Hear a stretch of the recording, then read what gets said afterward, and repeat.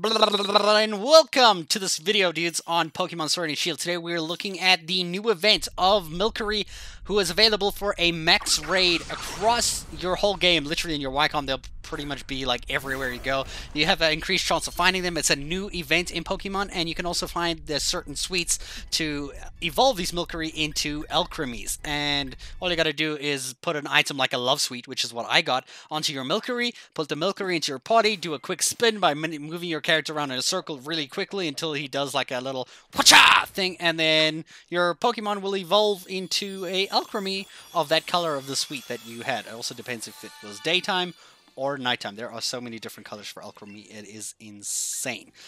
But there is another new thing. You actually get a free gift code as well, a mystery gift code, which you have to go to your main menu, go to mystery gift, go get a mystery gift, use a code, and the code is Giga Grand Finale. Now this is GIGAGRANF1NALE.